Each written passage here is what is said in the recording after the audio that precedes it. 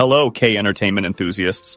Welcome back to I Got News, where the latest buzz in Korean entertainment comes to life.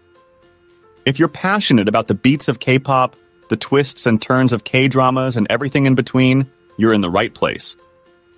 We're here to keep you in the loop with the freshest updates, juiciest gossip, and exclusive insights from the Korean entertainment scene. We're all about staying on top of the hottest trends and delivering them straight to your screen. So buckle up, fellow K-entertainment enthusiasts. I Got News is here to be your ultimate guide through the dazzling world of K-pop, K-drama, and beyond. Before we dive into the news, make sure you hit like, subscribe, ring the notification bell, and comment below. Stay tuned until next time.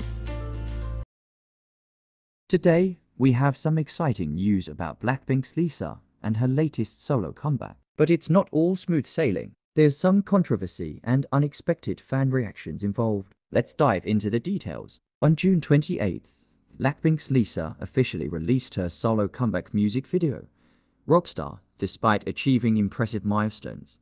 The release has faced significant controversies, including recent plagiarism accusations. Amidst the controversy, fans recently spotted Lisa making an unexpected visit to a Pop Mart store, a famous toy brand. This seemingly ordinary image caused a stir among fans. Some fans scorned Lisa for her visit, pointing out that she previously caused the price of a Pop Mart toy to increase by 400% and sell out everywhere. They fear this might happen again with her latest shopping trip. Many comments below the post were praying that Lisa does not post any pictures with toys from this brand on social media, out of fear that their favorite toys would become too expensive and unattainable. Some fans even try to identify what was in Lisa's bag to stock up before the value rises. Previously, Lisa posted a picture of herself with the Monsters Macaron collection, the most popular set of this art toy series. Thanks to the rapper's photo, Labubu, which was already popular, became even more in demand, with everyone wanting to have a cheap moment with Lisa.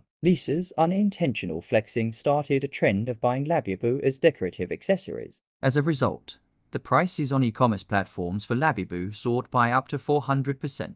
Even when the brand's website displayed sold out, people were willing to bid to own the same toy as the idol. It's fascinating to see how much influence Lisa has, even in the world of collectible toys. What do you think about this situation? Do you think Lisa should be more cautious about what she shares on social media? Thank you for joining I Got News today. If you loved what you saw, hit like, share, and subscribe for more K-entertainment updates. Your support means the world. Drop your thoughts below and let's keep the K-entertainment conversation alive. As we sign off, keep spreading the K-entertainment love, stay tuned, and most importantly, stay fabulous.